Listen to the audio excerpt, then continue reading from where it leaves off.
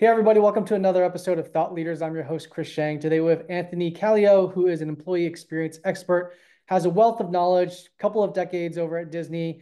And I'm going to pass it off to him in terms of telling us a little bit more about what he does and what kind of companies or individuals he works with. Yeah, thanks so much, Chris. Super excited to be here. I appreciate the invite. Yeah, I'm in the employee experience space now, and it really, it goes back to I started in this space as a learning and development, organizational development professional, and realized very soon on, and it's not revolutionary, right? I mean, us folks that are in the learning and development space know this, but to me, it was what could I do beyond the classroom, right? Or what could I do beyond the CBT to affect, a more positive outcome for employees, right? So in that case, in that setting, it was learning and development outcomes. But as I progressed through learning and development, organizational development, and then starting to get involved in this, space that we now call employee experience, it was really came down to infusing what I learned early on as a learning and development professional, and then all that real good secret sauce that I learned from Disney and the Disney Institute, and the really, incredible men and women that I learned from. And it ultimately comes down to if you want to have a really successful customer service effort, and that's internal, external customers, um, then you need to have a strong employee experience effort. And so that's what sort of drove me throughout my entire career. And, back then we didn't necessarily call it employee experience, but it was definitely, how can we create a workspace that people want to show up to every day? And so, that's what I've dedicated my entire corporate career to. And now in my consultancy, which is Calleo EX, which is all about, partnering with startups and small to medium-sized companies to create exceptional places to work. And all of that for the reasons that not only do I personally feel like there's a moral obligation that if you're going to have employees, you want to create a good work environment for them. But it just makes great business sense. It has an incredible ROI to it when you invest in your people. So I mean, again, my space is employee experience, and it's what I love to do. Got it. Want to kind of talk about a little bit the more of the origination of how you ended up in this space. But real quick, I just wanted to go through what you mentioned. You work with startups, right? Or is that kind of like the key group of company sizes, or are you working with plethora of different sizes and stages and verticals, or is there a certain space that you have carved out a niche in? Well, I think it's hard for somebody who's involved in employee experience not to be attracted to startups, right? Because Yeah, the clay's not hardened yet, yeah, right? yeah. And they have unique challenges in that, and I'm at the inflection point where really it's like late stage funding, companies about to really expand and grow, because that's where you're at the point where you're essentially turning the company over to strangers, right? And so that could be frightening. It could also be exhilarating because your company's growing. So it's strategizing with the founders and the folks that are, help build the company. What is your culture? What should it look like? What should it evolve to? Hiring strategy, those type of things. So that really excites me. And then in the small, medium-sized businesses, those are the folks that really want to differentiate themselves on the customer experience side. And again, the linkage between, employee experience and customer experience is just simply undeniable, right?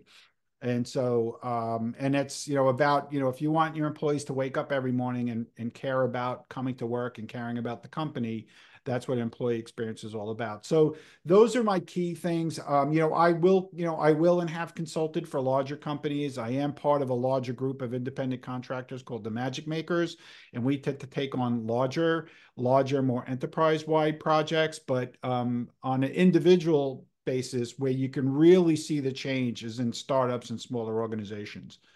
Got it. Got it.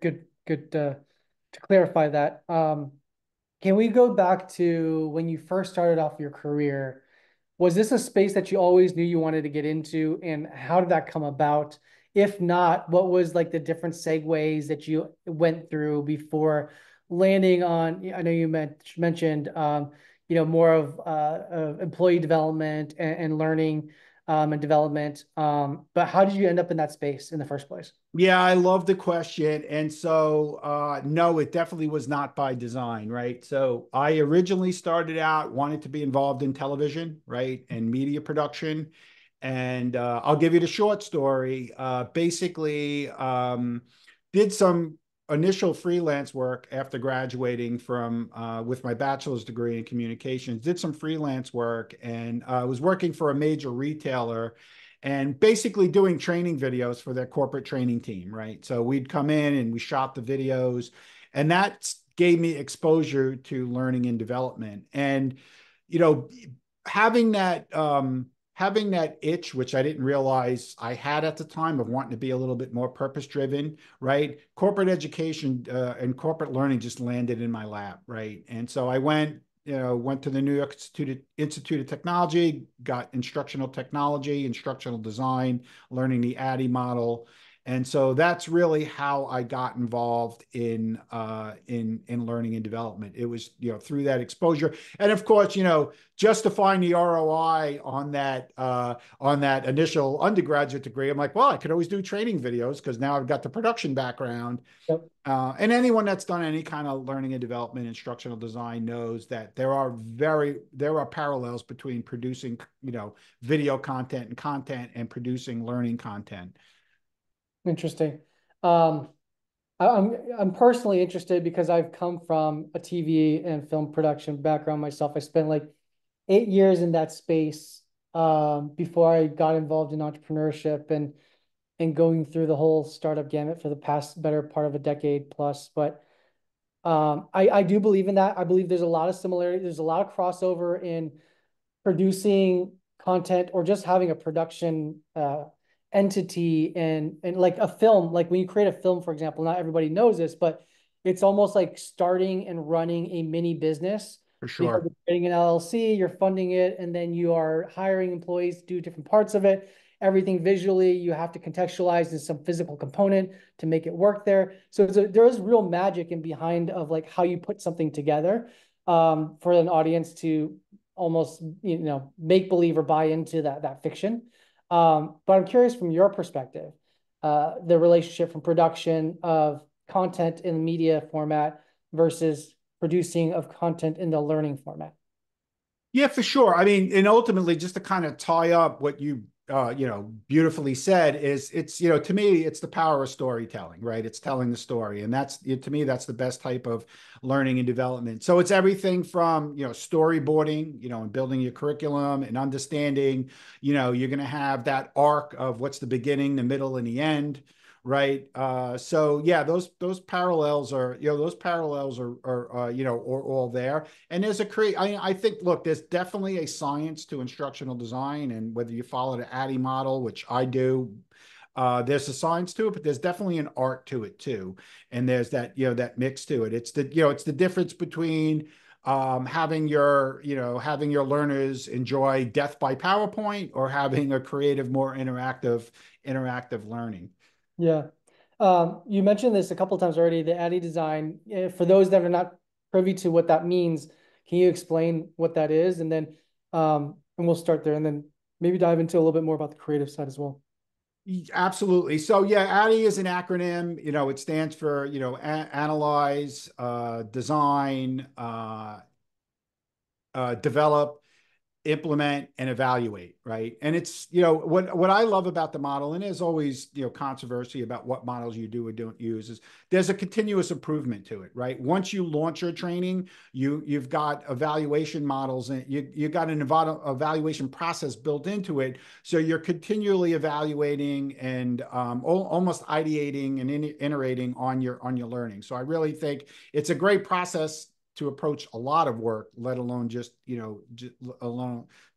curriculum design. And quite frankly, it's that design approach, and even pivoting into like human-centric design that informs my approach, for as far as employee experience is concerned. Yeah. I mean, a lot of what you're talking about, I feel, is very much mirrors when a startup has to build a product, how they should be going about building a product, right? But instead of employees plugging into that as that variable, you're plugging in customers or prospects into that variable. And so having that feedback loop, iterating, improving for whatever the output is that you're seeking. In the employee experience, I'm not as familiar with that, but what are those outputs versus like, from a sales or marketing perspective, when you're running something like that, you're looking for the output of acquiring new customers or acquiring more customers, right?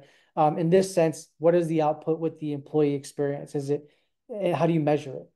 Yeah, I mean, that's a great question. So, let me just kind of go through the process a little bit. It all starts with an organization's missions, visions, value, and purpose, right?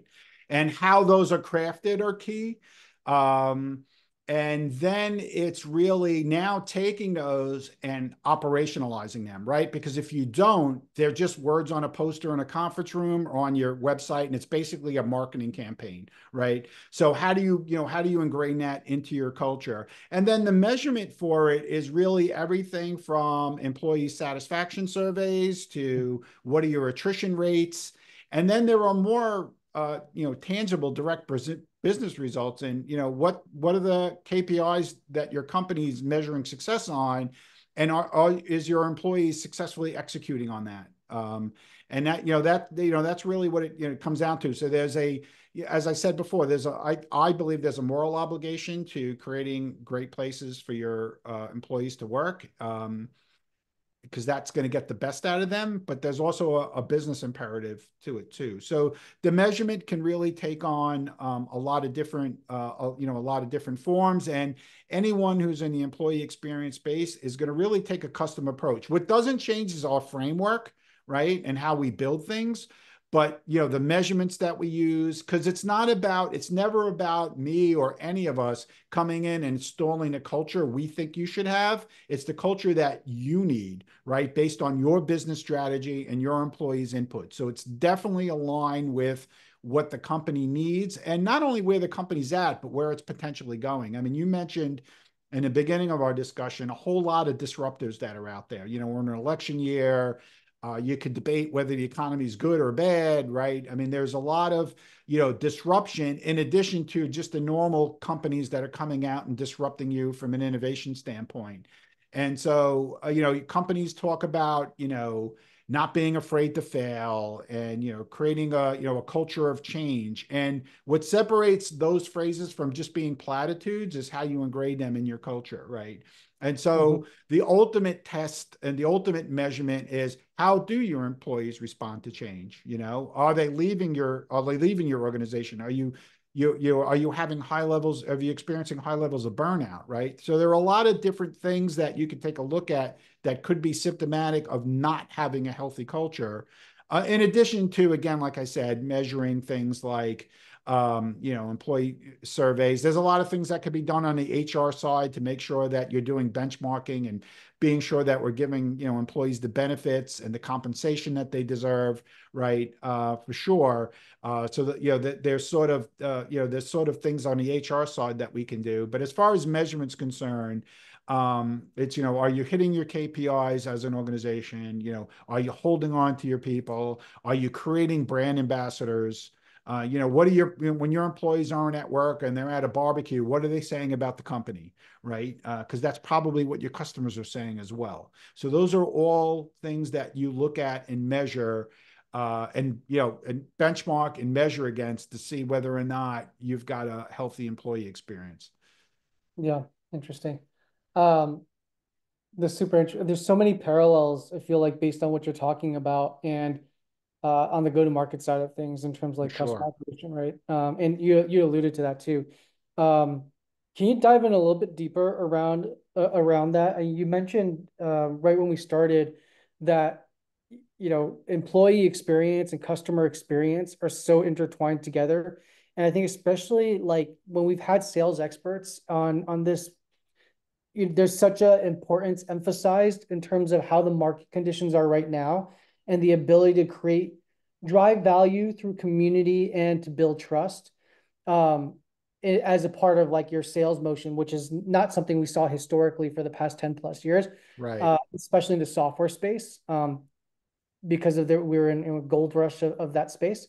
but now it's definitely being redefined. And customer satisfaction and being able to grow revenue through existing customers is so much more of a priority. Uh, and so tell me about what you're alluding to when you're saying the employee experience and customer experience are so intertwined, because that to me is probably like the most topical, prevalent layer for how RevOps teams should be looking at how to drive more revenue from customers. And it starts from employee experience. Yeah, for sure. And it's a great question. And yeah, it starts with employee experience, and it really comes down to if you have a workforce that cares about your company, they're going to care about they're going to care about your customers. And again, I want to emphasize that's internal and external, right? You know, how you treat your colleagues, how service interacts with sales, right? And marketing, and how that whole cultural piece works. Which is like, you talk about today's business conditions, that's pivotal. I mean, it's very common that somebody like me will go into an organization and quickly learn that there's a disconnect between sales and service, or there's a disconnect between market conditions and what sales originally promised the business, right? And that creates a ton of friction. Now, employee experience is not going to go in and tell you what your sales target should be, but what it will do is create that environment, that dialogue, and that safety where somebody can raise their hands and say, you know what we committed to maybe was right 6 months ago, but it's not right today, right? And that whole attitude and approach builds morale, it builds trust, and it reflects on the customer service. And I'm going to tell you that the knee-jerk reaction could be, well, we'll lean on net promoter scores to see what our customers feel about us. And what will inevitably happen is if you apply enough pressure, employees will figure out how to do just enough to get the net promoter scores that they need. And that doesn't make them bad or evil. That's just the conditions that you've set, right? And if you want them to go above and beyond, and really care about the customer, that's where you have to really rev up your employee experience. And that's when you're going to start to see, real business results, because your customers, there are tangibles and intangibles that the customers will start feeling about that, right? And so once you build that safe culture, you're going to have congruency between sales and service, right? And whatever your product is, you're going to have a good feedback loop. So you're collecting what your customers are saying about your product and your brand, and you're going to infuse that in your company, so into your products or services. And so that creates this like beautiful ecosystem that's really humming along. And in this, as difficult as a landscape it might be for some businesses, I always tell a business, forget about that. You just need to be better than everybody else, right? And so if all things being equal, you kill them with service, right? And you really over deliver. You really over deliver on service, because when companies start getting selective about the products and services they use, right? The ones that they decide they're going to invest capital and operating expenses into, they've got to be as friction-free as possible, right? And the Yep. more angst they have in using your product or services, even if you're head over heels above the competition, you're not going to differentiate yourself. How you differentiate yourself is with the service. Absolutely. Um, Interesting. I was thinking as you're speaking there, around adoption, because I've spoken to a lot of leaders, and whether you're a leader in data, in talent, or in sales, when you make that jump from being a mid-level senior executive to then like either a C-suite or a head of or VP of, like you get into a leadership position where you're managing teams. It's a different skill set, right? It's Yeah. like empathy, it's compassion, and it's the way you communicate ultimately to get adoption from a group of people. And I'm thinking here from your perspective, you laid out a lot of the underlyings of the goals of what you're trying to accomplish within an organization. Um, and I think obviously that's very clear, and it's probably not that crazy of a selling point to say, hey, by doing X, we're going to see Y.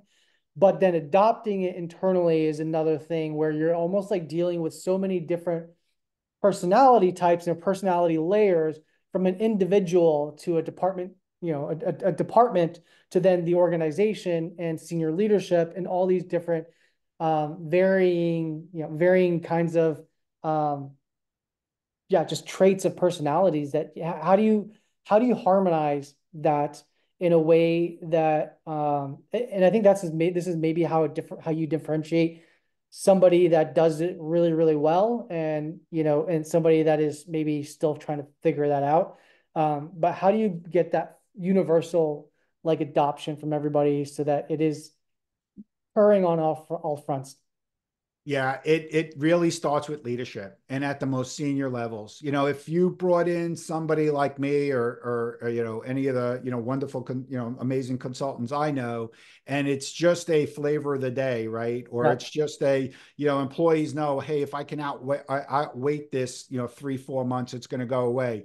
Senior leadership has to be 100% bought in, and that's where you have to start making some of the most difficult decisions. And listen, the learning and development, organizational development person in me wants to save everybody, right? But it's not always possible. And so it's easy to manage out individual contributors when they're not buying into the culture. It gets magnitudes more complicated and rarer to manage out senior leadership, but it's an imperative because unless you walk the walk and talk the talk, employees are going to know that this is not a serious effort. So it really does start at the very top at all senior levels. So you got to make sure that there's alignment at that level. And you mentioned, sort of the progression of a sales leader and a sales executive. It's not unusual, particularly in smaller companies, that individual never got any formal training on how to lead, Yep. right? They're killing it as a salesperson and Yep. they know It's so sales different. extremely well. But, this is a common thing, across industries and roles, but, have they been coached up on how to be a leader? And then are they as in fully enabled as they should be? Because what I've found working with a lot of really good sales leaders is, they turn around and tell their leadership team, hey, I've got not only got to be selling, but I've also got to be coaching my people. Inevitably, they'll hear, well, just hire salespeople. You don't have to worry about doing that. Now, you and I know that there isn't a high functioning sales team on the planet that doesn't do continual coaching, right? And peer to peer, and also leader to individual contributor. And so unless you have senior leadership really locked in on this, you're really not going to achieve cultural change. And listen, I'm a glass half full person, but I've been involved in way too many insurgencies and grassroots efforts to know that you're going to have an effect to a certain level, but unless senior leadership's on board, the rest of the organization is not going to follow. Yeah. Yeah. Um, Interesting. Uh, Next question here is, more so things that you've been seeing as you've been at this for several decades now, right? And I think you've seen a lot of different cycles. We talked about a few pressing things in the short term around election year, around macroeconomic environment, around AI tech and disruptors and stuff. Uh, but this is nothing new. I mean, there's always been something that's going to change the landscape for the next few years, or the thought of it has always been out there, that fear. And you've actually lived through quite a bit of those. And so, what are the things that you've seen as the biggest changes in your space in the past few years leading up until now? And then what do you imagine like the short-term changes or the short-term impacts to be that's really going to either disrupt or or cause the employee experience industry to evolve? Yeah, no, I love the question. And really, and this is going to be a self-serving industry statement. I'm heartened by the seat at the table that um, human resources, chief people officers are beginning to have at the table, and they're just seen as an asset to help drive business. So we're moving beyond the hire, fire, risk mitigation, HR, which again, there are things that an HR function needs to do from a governance and compliance standpoint, no question. But the real value is in talent strategy and talent acquisition strategy and helping lead and facilitate culture. Now, again, it's not a sole HR function to do any of those things as far as culture is concerned. That is a team effort for sure. But as far as, I look at it as like, as a, constant gardening standpoint, right? Where you establish the fertile ground where a good culture and good practices grow. So, coming back to your question, not only am I seeing a maturity within the HR function of understanding that, listen, we need to understand the businesses that we support, right? And we need to show the organization that we can provide value, right? And it's not just a hire, fire, and benefits, right? It's we can help drive businesses. And I think the organizations that are getting that and finding the right people that know how to do that, I think are the ones that are going to, be extremely well off. And I think, if you look at the conversation out on LinkedIn, I see very well-established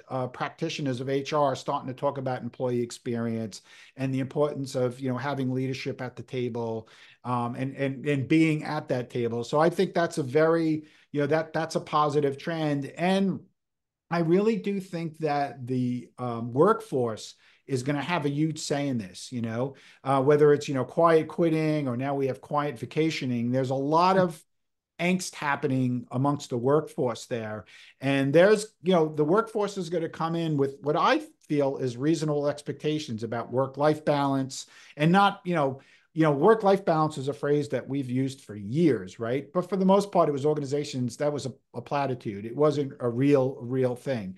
So it trending in that, while there's clear resistance to a lot of this from a lot of businesses, it's trending in that direction. And I think it's a realization of businesses that want to differentiate themselves, that are going to embrace that. And then it's just going to be a demand of the workforce. And I'm not even talking about, a generational thing. I think this is a cross-generational thing where, folks that have been in the workforce for a long time are recalibrating their expectations of what an employer is going to deliver to them. Right. So I think, the pressure's coming from multiple places from a business. And if you're going to ignore it, it's going to be at your detriment. Yeah. Yeah. And last question here would be, around maybe some of the use cases that you've seen, but what are some quick takeaways that senior leadership, whether it is a startup or in the startup in the sense of the kinds of companies that you work with, which are later stage funding rounds, ready for hyper growth, raising growth capital, that kind of thing. But how do you when should they be prioritizing this?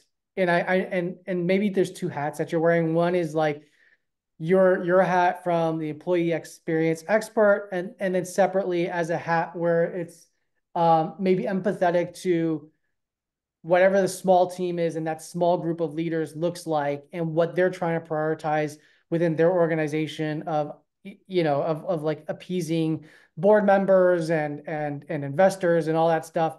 But how do they find that balance, and when do they really need to start prioritizing the employee experience as part of their growth model? Yeah. So it really is a phrase that they'll all be familiar with, right? It's a crawl, walk, run, approach. So very early on, while, you're not going to be necessarily worried about missions, visions, value, and purpose, right?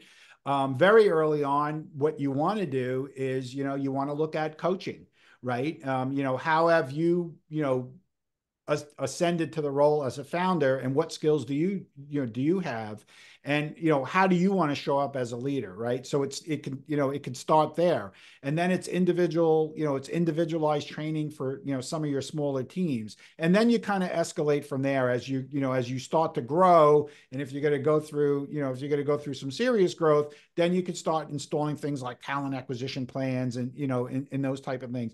When you hit you hit a founder or a startup of those type of terms, their head starts spinning, right? And that's just not the right approach. You need to grow with them, right? But they should be thinking about this.